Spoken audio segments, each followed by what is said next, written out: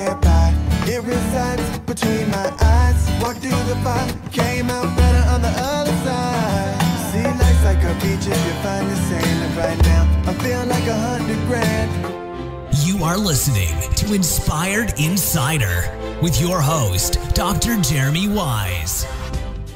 Dr. Jeremy Weisz here, founder of InspiredInsider.com, where I talk with inspirational entrepreneurs and leaders. Some of the past interviews you can check out: founder of P90 X, founder of RX Bar, founder of Atari. They talk about not just the ups, but the downs and the journey. This interview is a little bit different. This was for the Process Breakdown podcast that I did. It was so good that I had to release it on Inspired Insider, so stay tuned. And before you get to it, this episode is brought to you by Rise 25, which I co-founded with my business partner, John Corcoran. What we do is at Rise 25, we help B2B businesses give to and connect to their Dream 100 partnerships and clients, and we help you run your podcast so it generates ROI. And the number one thing in my life is relationships. I'm always looking at a way to give to my best relationships. A podcast for me over the past 10 years has allowed me to profile others, thought leadership in companies, and give to them and have them on my podcast and platform. So if you have questions about podcasting, go to rise25.com. You can watch a video. My business partner and I banter like an old married couple. Check out rise25.com. Thanks. Listen to the episode. Dr. Jeremy Weisz here, host of the Process Breakdown podcast, where we talk about streamlining and scaling operations of your company, getting rid of bottlenecks, and giving your staff everything they need to be successful at their job. You know, over the body of work, if you studied Bob Sutton, which you should, if you haven't, the body of work that he's put out gives exactly that. The staff, everything you need to be successful. Maybe not everything, but a lot of things, okay? Before I introduce Bob and give him the introduction, the episode is brought to you by Sweet Process. And so if you've had team members ask you the same questions over and over, and it's the 10th time, well, there's probably a better solution, or you haven't done a good enough job systemizing. Sweet Process is actually a software which makes it drop dead easy to train and onboard new staff and save time with existing staff. And Bob, when I was talking to Owen, the founder, I knew universities use it, banks use it, hospitals, but I didn't realize that first responder government agencies use it in life or death situations. So you can use Sweet Process to document all the repetitive tasks that eat up your precious time. So you can focus on growing your team and empowering them. There's a 14-day free trial, no credit card required. Go to sweetprocess.com.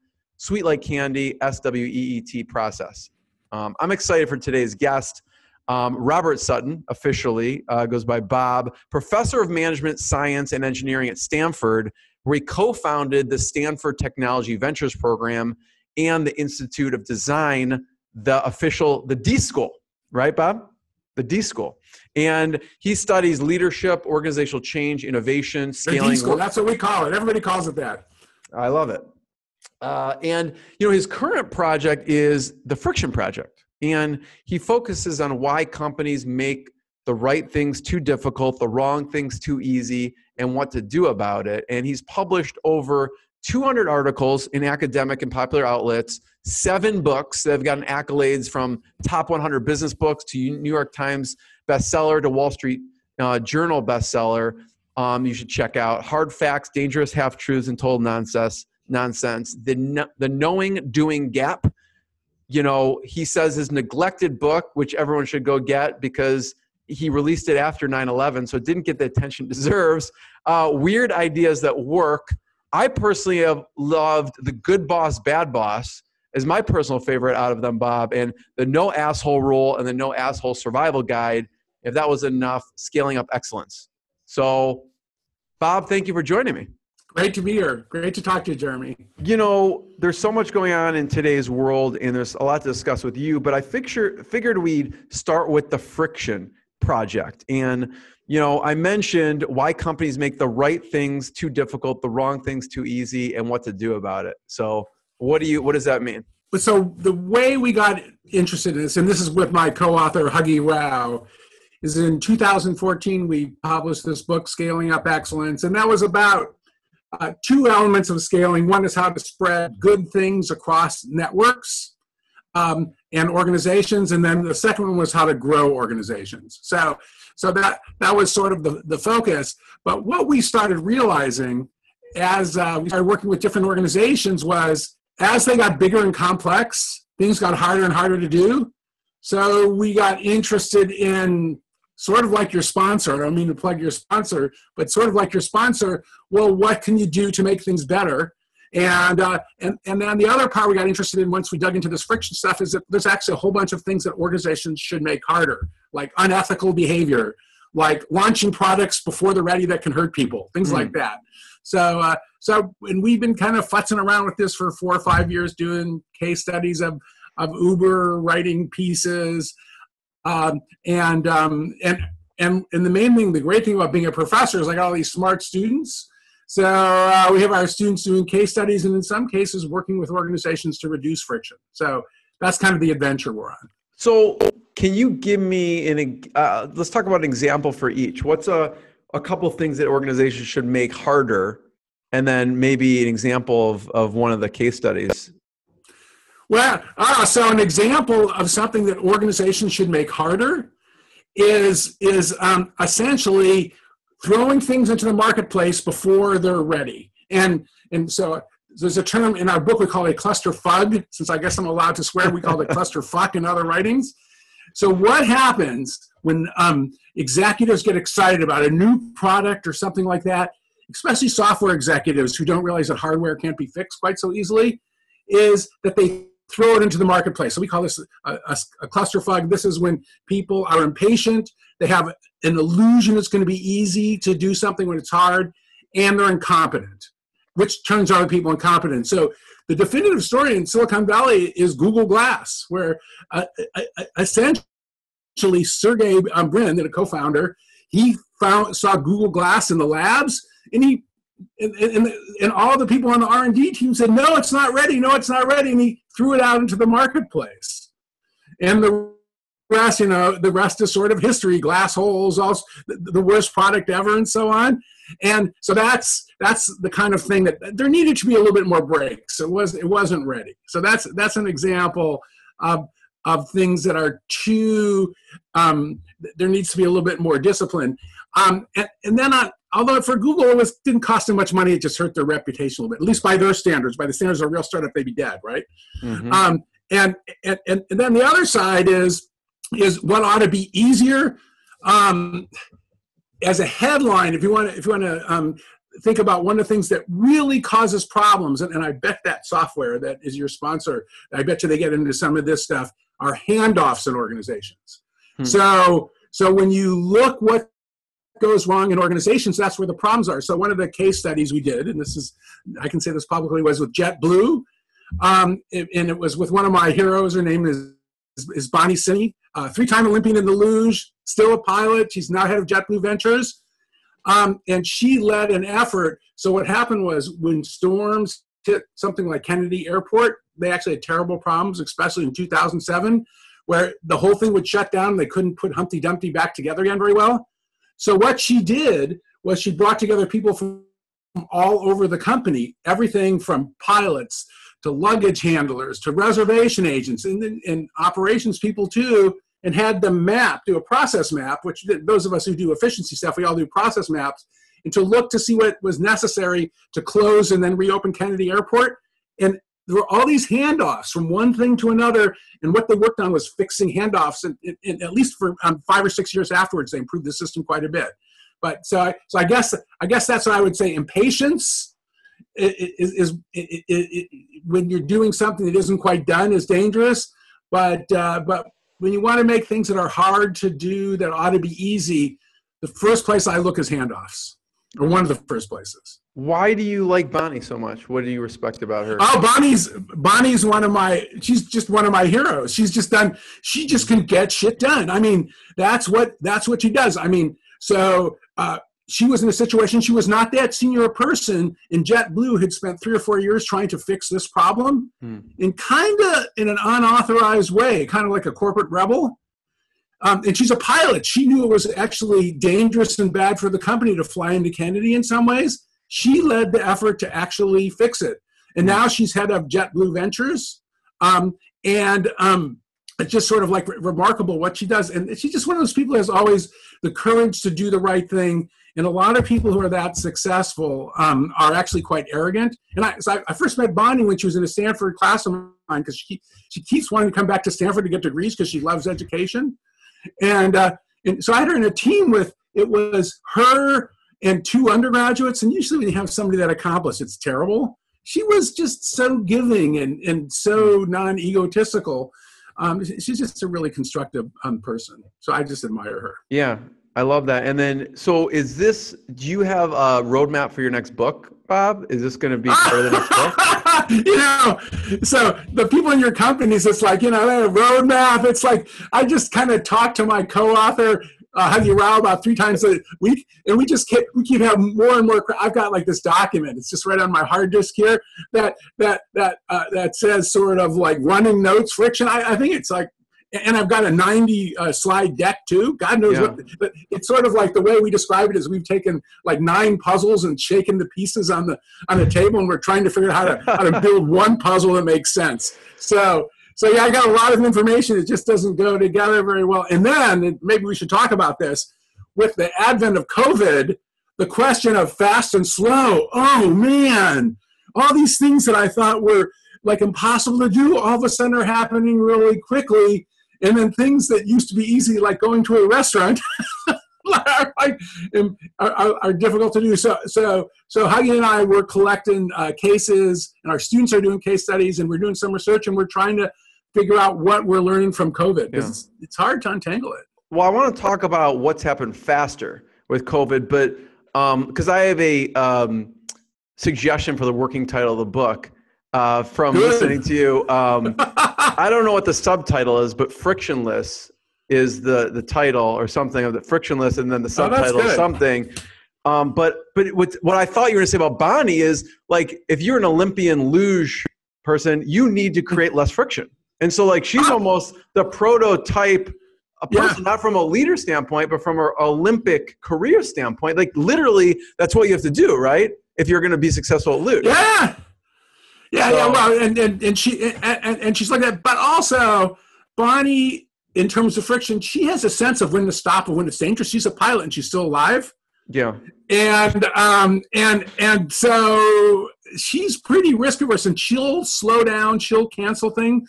So she knows when it's fine to innovate and when it's dangerous. So that's the other thing I like about Bonzi.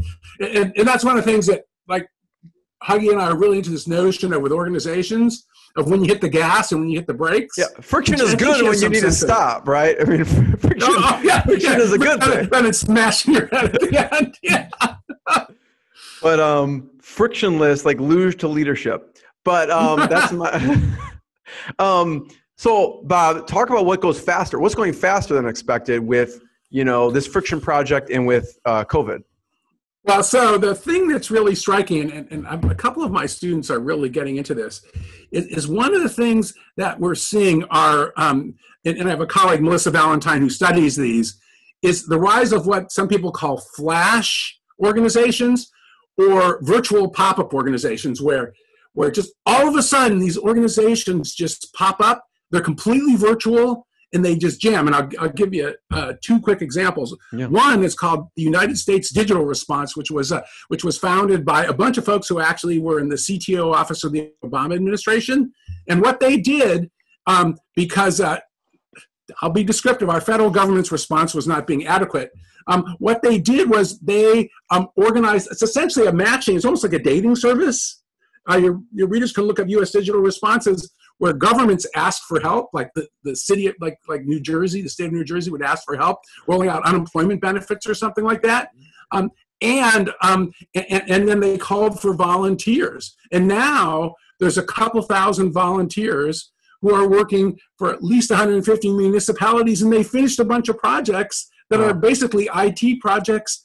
And this is an organization that was just erected in like a week, and boom, it was jamming. So how does that happen so fast? And you know how slow government change occurs? And you've got things happening incredibly quickly. So that's one. And then my favorite one, and for your readers who are interested in the word fast or speed, and your listeners, they should look up a guy named Patrick Collision. Patrick Collision is CEO of a company called Stripe, but that's not the most interesting thing about him. The fact that he's a billionaire and started a company is not that interesting about him. He's he seems to do things really fast. He's got a list of all these things that have happened really quickly, like building the Empire State Building in a year and a half or something like that. But what he did was he just got sick of the notion as an academic that it takes so long for us to get our research funded. So just for example, National Institutes of Health, which would be published, supporting COVID research, traditionally, if you were an academic, you would spend a year just figuring out what to make the proposal, and another year having the proposal reviewed, and then you probably wouldn't get funded. That's the usual fate of an academic. So what he did is he got some donations from various rich people like Reid Hoffman of LinkedIn fame, and he put out this call for proposals for COVID research, and he said they'd be reviewed and rejected or funded in 48 hours. And this was, I think, in late March or early April. They put up the call for proposals. They got, I think it was 4,000 proposals, and they just were really short. I actually tried to do one just to see how easy it was. It was like nothing. And then boom, I think they handed out $122 million to 40 projects, and they're kind of on pause. It was like, boom. Wow. And that was kind of some of that was they want to do good, and some of that was Patrick Collision and other folks saying "F you" to how bad the process is and how friction filled it is. So the question that maybe we should talk about is, okay, so these are great stories, but what are we learning about when we go back to real life about how to reduce friction? Because if we kind of go back to the Google Glass story, there's going to be more Google Glass stories because that's the cost of making things too easy to do. But it sure would be nice to get rid of all those processes that are just in the way and are just a waste of time. So that's the kind of stuff we're interested in. What have you seen will be valuable for a company to apply once knowing that the Patrick Collision? Well, first of all, and this is every one of your listeners or audience knows this. What will happen in organizations is it's like these arbitrary traditions build up like barnacles, and nobody ever scrapes them off. Yeah. So that's something that Huggy and I we call this addition sickness, and the notion, and sometimes we call this the George Carlin effect too, which is. And the way we describe it is, so George Carlin, the famous late comedian, he had this notion that essentially the way that he put it is that my shit is stuff. So anything that I come up with is good, and your stuff is shit. So what happens in a lot of organizations is everybody adds all these little things because that's their pet peeve, that little practice, that little extra, they call it these robotic emails you get. I have to do these at Stanford all the time. I have to take 15 minutes. I have to sign on. I have to approve something that like I don't even read, but I have to do it so the student can not get deported, for example, or something like that. And my contribution is completely useless, but some bureaucrat decided that I had to do it. So to me, that's one of the things that I think we will learn. At least I hope we will learn. Is to get rid of some of these arbitrary traditions and not just to say a la sort of the George Carlin notion of that it's other people's fault, but to sort of look in the mirror and realize that sometimes we're the gunk person who has this precious little thing we think everybody has to do, but really for the greater good it isn't. It can be skipped. It can be skipped. Yeah.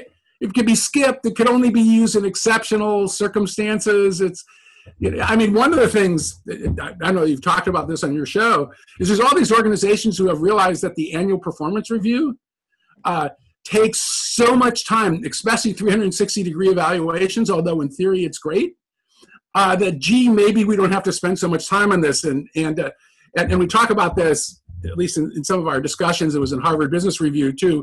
We didn't write it, somebody else did. So Deloitte, they figured out with their 360-degree evaluation system, they were spending 2 million hours a year. 2 million, and those are hours they could bill. They're like a consulting firm, right?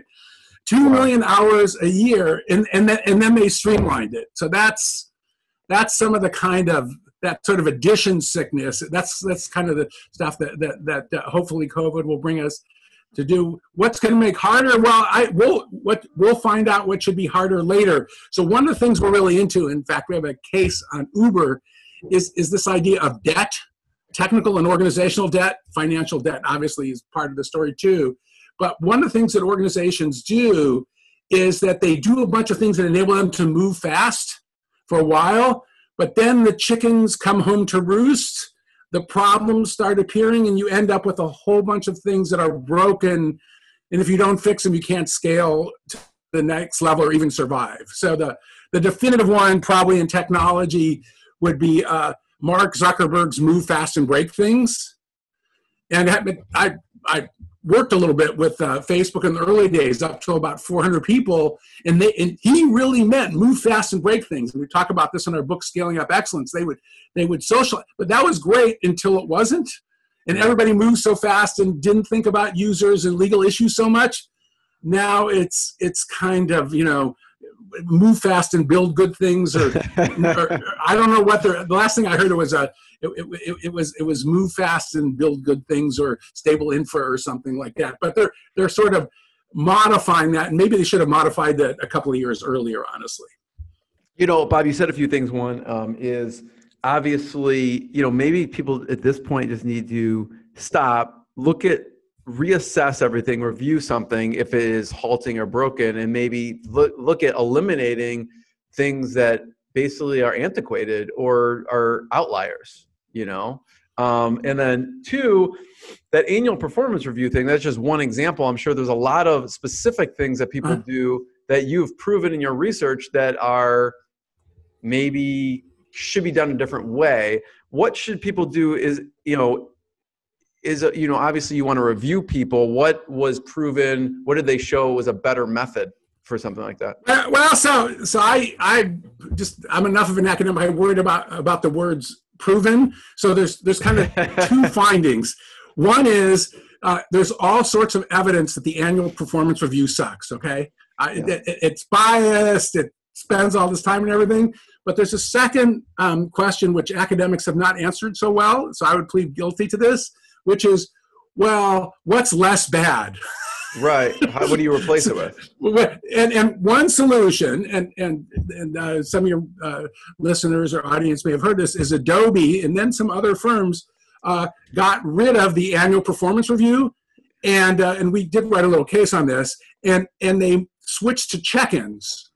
So the idea is Donna Morris, who was then head of HR, she's now head of HR of Walmart, which is quite a big job, just only done that a couple of months.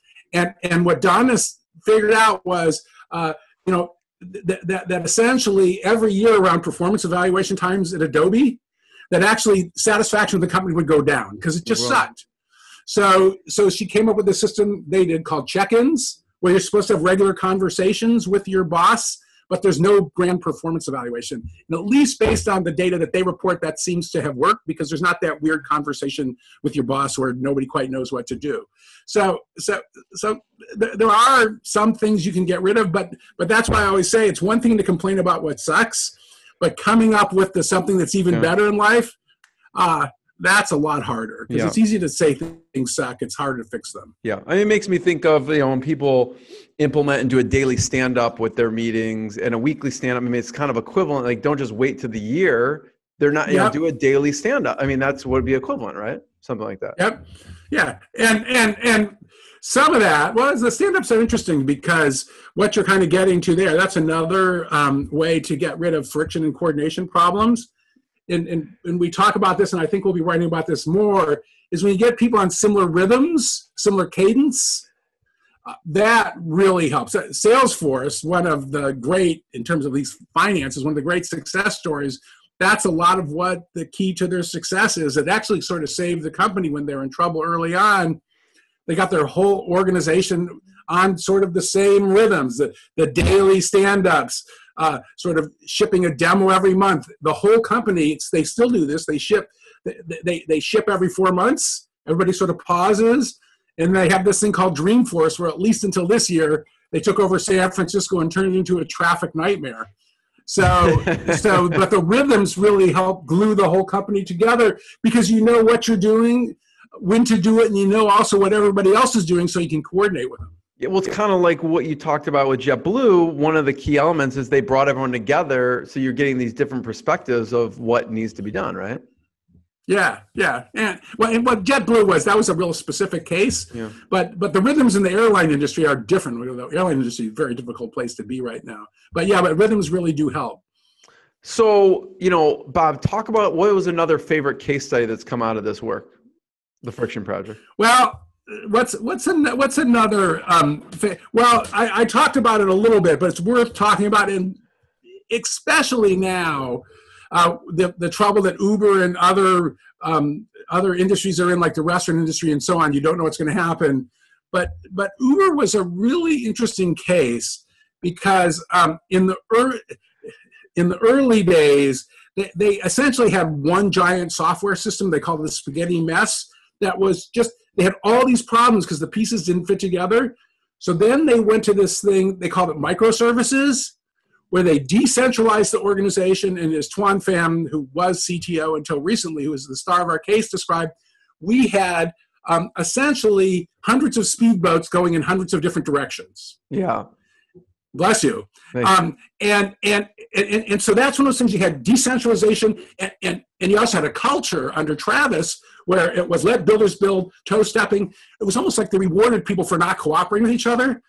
So that was great. So as Tuan Pham put it, our average speed was really high. Our collective velocity was getting worse and worse because there'd be all these coordination problems. Just for example, they were using 12 or 13 different programming languages.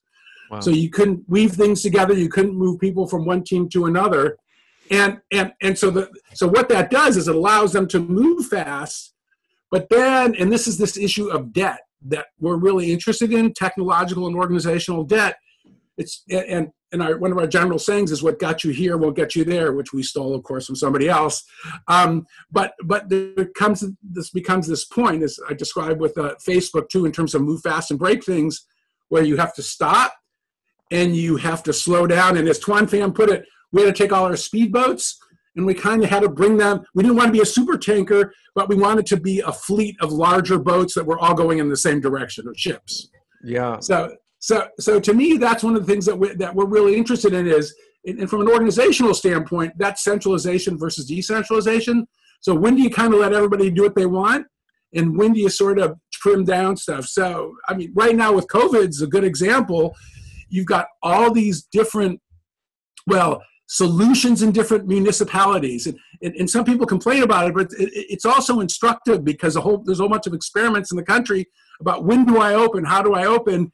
But the difficulty comes is when you start figuring out what works and what doesn't, and then I don't know, either the lawyers or just social norms say you've got to stop doing that because it doesn't work and you got to do this instead.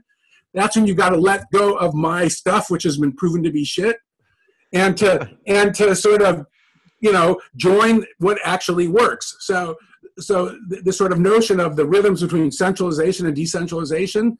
That's one of the things we're really interested in terms of friction, which is that when do you let them go? And then when do you sort of weave everything together? Yeah, and there's probably a gray area where it's a tough call. Like certain parts are like obvious looking back, but at the time it's probably not so obvious, right?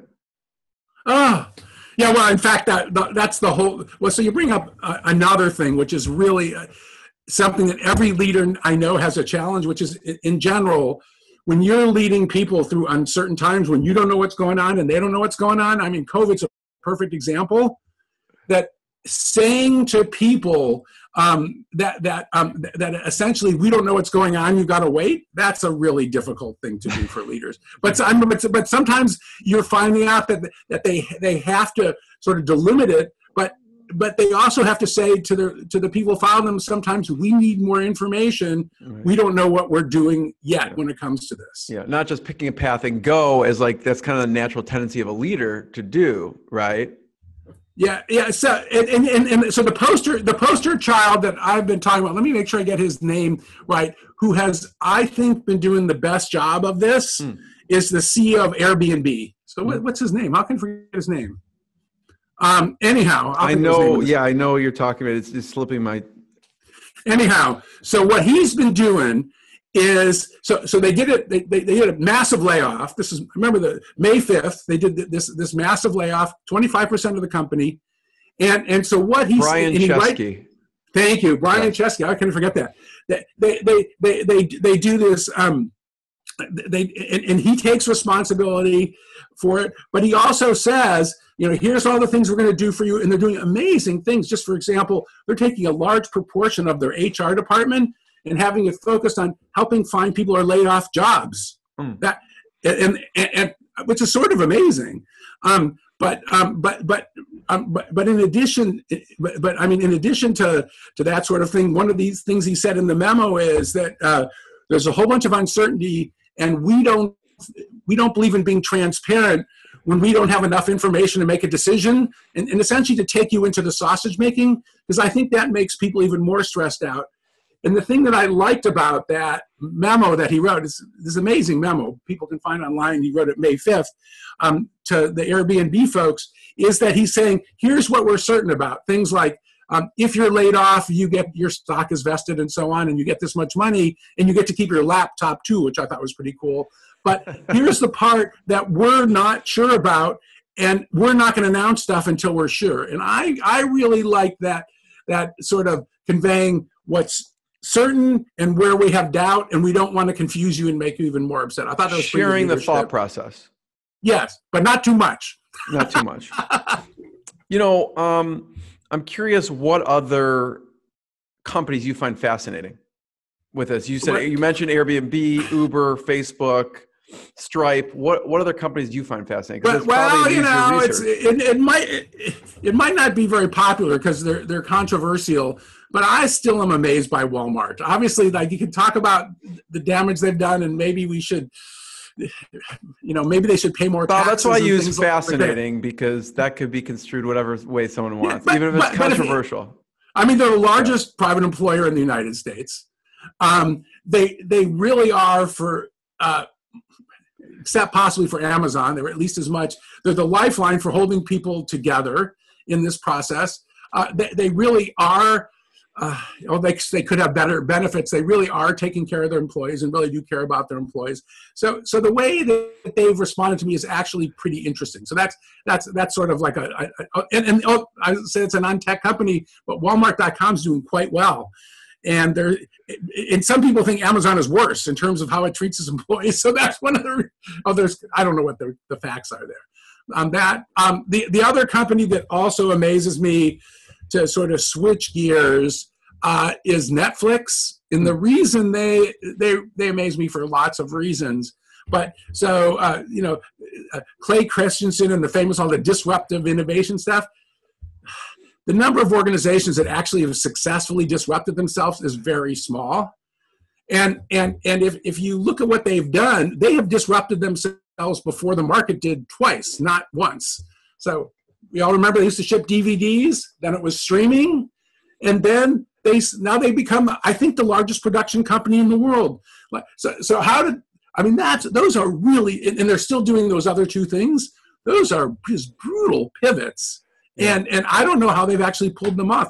And in fact, some folks will remember that they tried to spin off the DVD operation too early, and the market reacted negatively. One of the only organizations I've ever seen that may have disrupted themselves too early.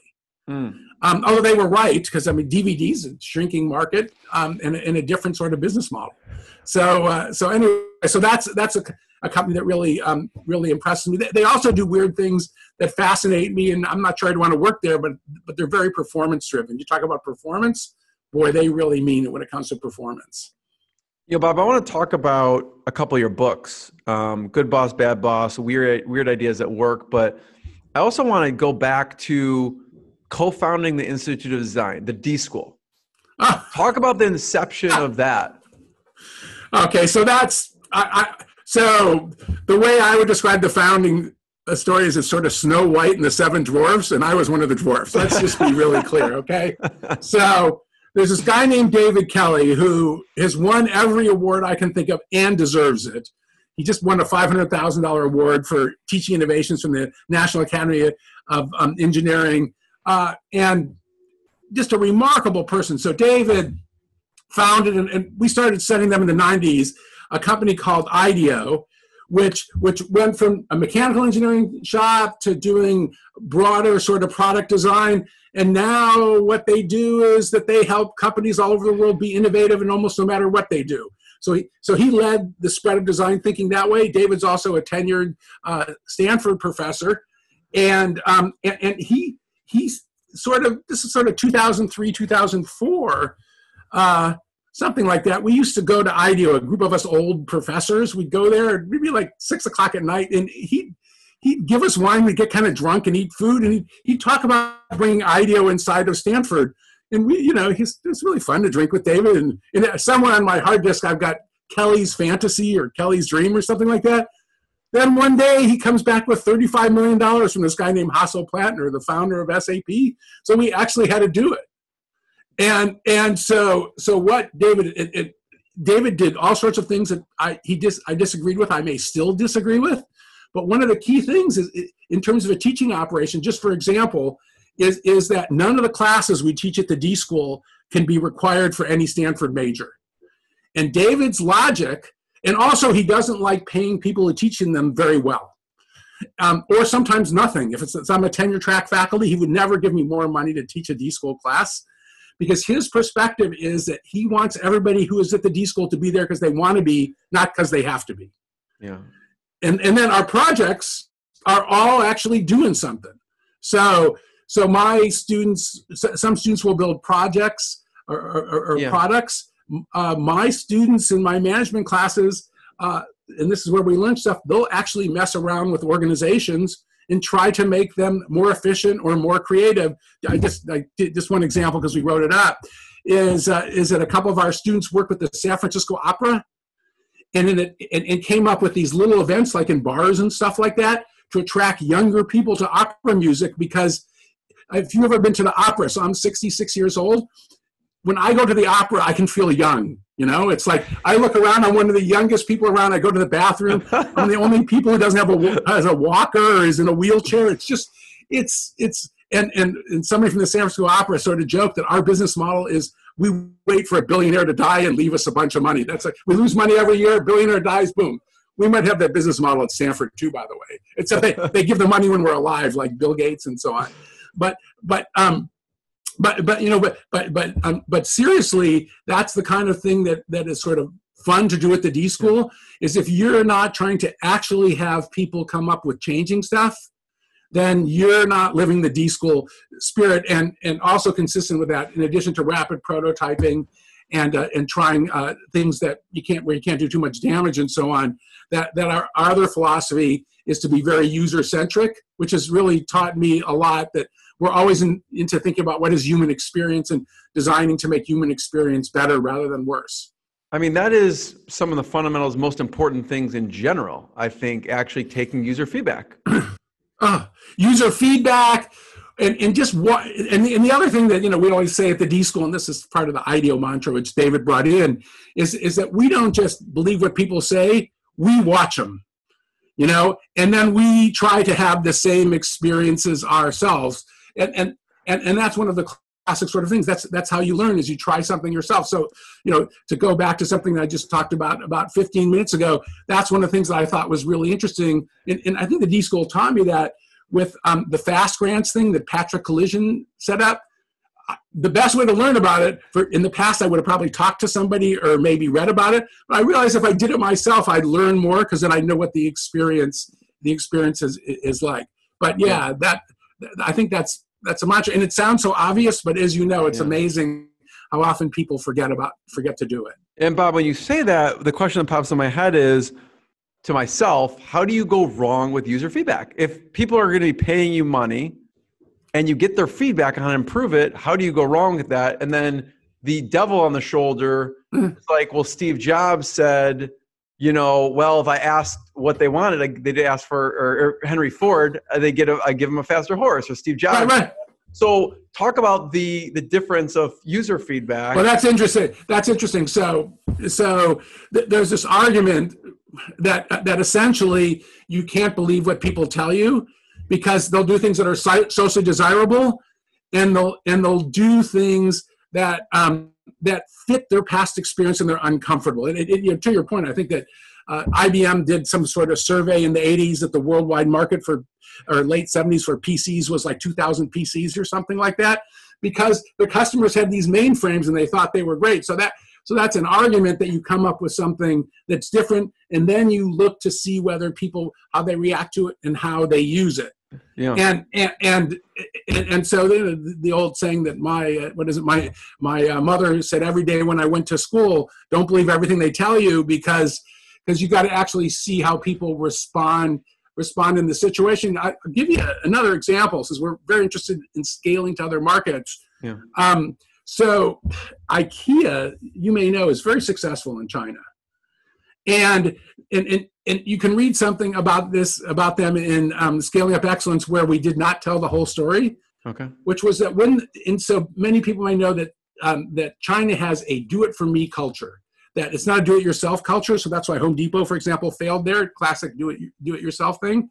So when IKEA opened in the Chinese market, they made a couple of interesting sort of modifications. One, they had many more better delivery and assembly services, because not that many people have cars and they don't assemble their own stuff. Okay, so that was in theory. So this is my book.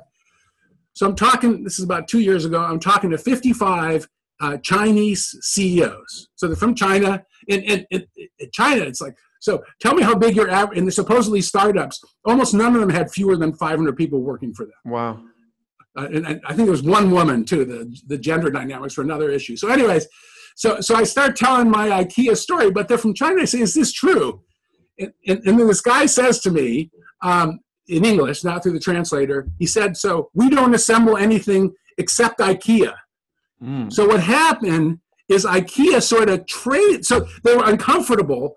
And if you ask people, would you assemble something in China? No, but they go to the store, they have the experience, and then they do something simple and take it home. And to me, that's one of those cases where sometimes you don't learn until you put people in the position of actually doing it. In that case, they're actually sort of like a Trojan horse for cultural change, to sort of a do-it-yourself culture. Oh, in this case, I knew that they had actually done it, because one of the guys, after he said, I said, how many had assembled stuff? 2/3 of them had assembled stuff. Wow. And one of them said, very bad for relationship with the spouse.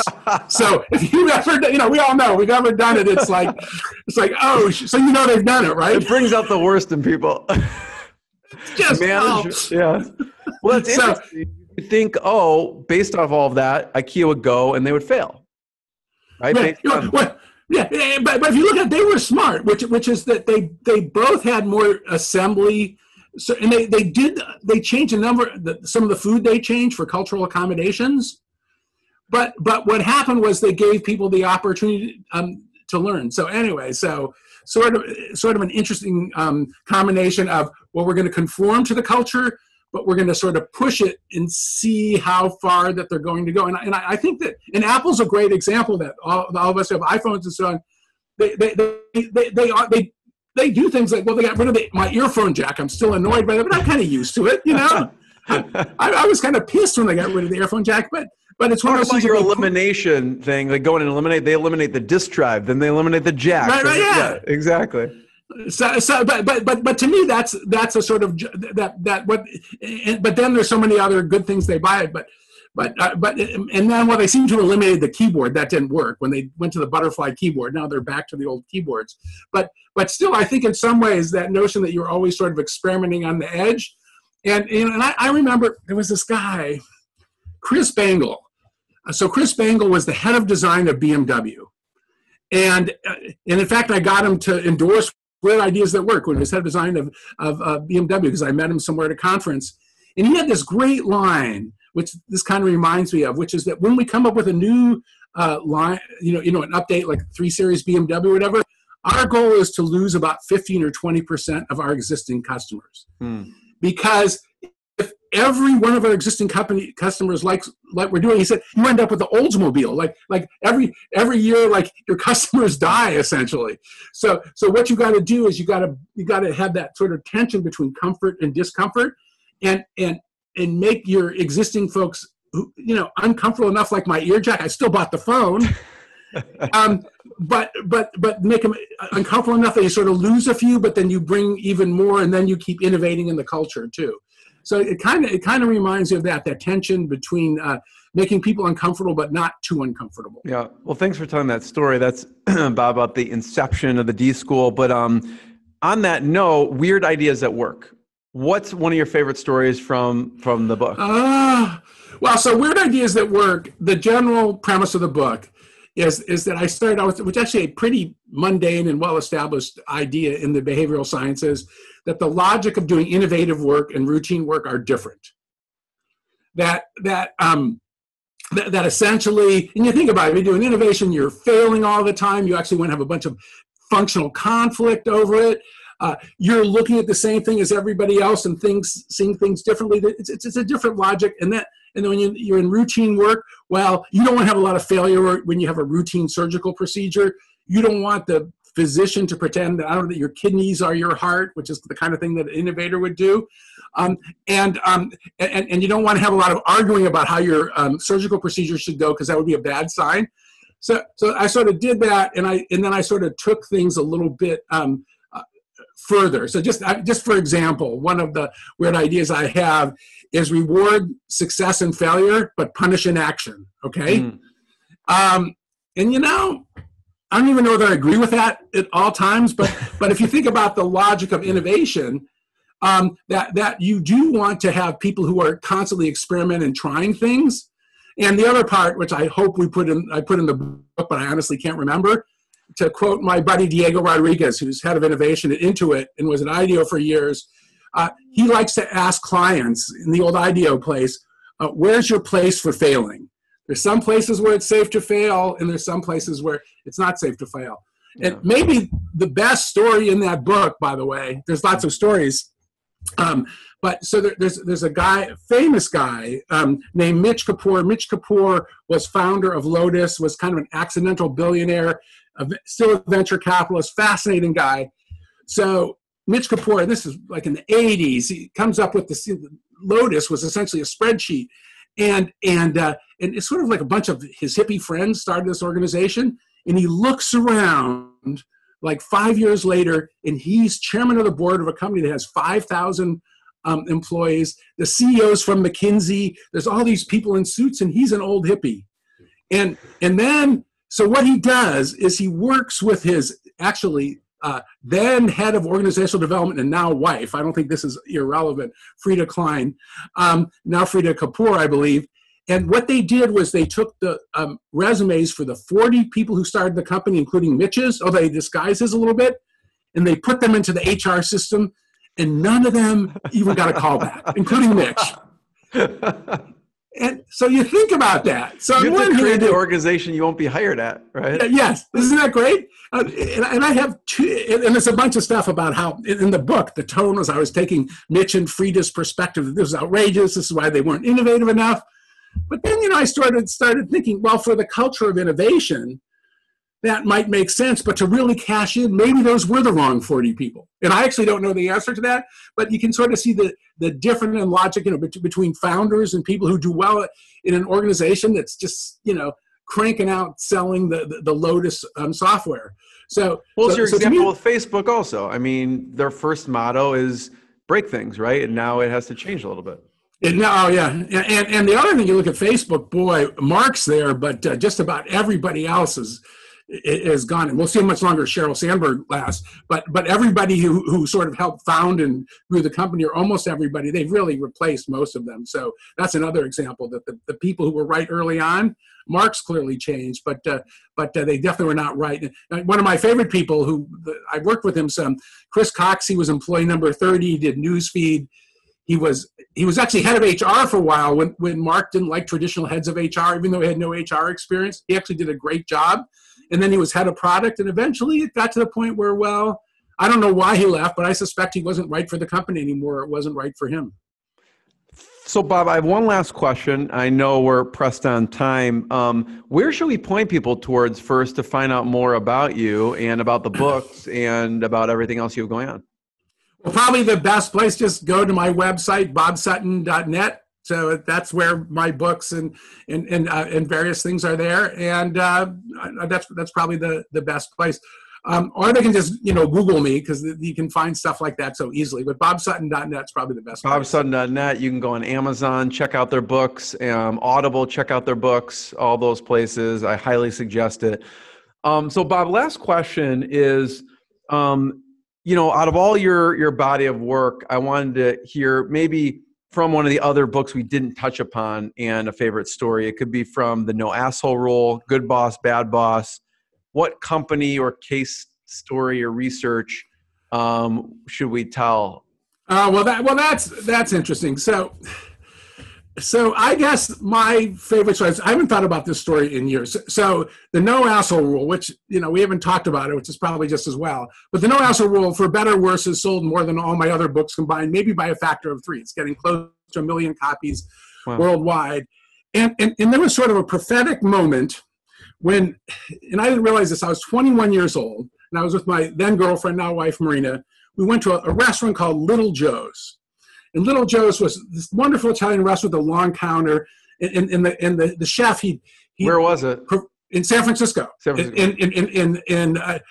In sort of on Broadway Street, and just really entertaining. And there's mostly people sitting at the counter and bantering. And there was this one guy who kept insulting the chef. He was inappropriately hitting on women, and he was being an asshole. And so this guy runs up to him, and he says, so one of the other guests, and he said, "You're just so wonderful. You're one of the most wonderful, fantastic people I ever met. I've got to get to know you more. Please give me your name." It's this big performance of the whole thing. And the guy who was the asshole gives him his name and everything. And then he announces to the whole restaurant, he said, "I'm writing a book on assholes, and you are perfect for chapter 13. And then the whole place, just like this like operatic, they sort of cracked up. And little did I know at that point, I don't know, 20 some years later, I'd be writing a book on assholes, and I got this guy in my last chapter. So whoever that stranger was who got the story from the asshole, he was actually providing material for my work, and I didn't even know it, because it never occurred to me to write a book on assholes. So that might be my favorite. I haven't thought of that in a few years, even though it's in the book. Why that title? Oh, why? Because I think it was commercially the best title. Honestly, if I called it the No Jerk Rule, I think it would have sold 2,000 copies. So that's, and the fact that it was controversial honestly attracted attention to it. So that, and if you sort of fast forward, it's a relatively clean and innocent title. I even noticed, so I was quoted in an article in the New York Times about Michael Jordan just a couple weeks ago, because there's this series about him and him being an asshole, and there's all this argument of, did it help him get ahead and everything.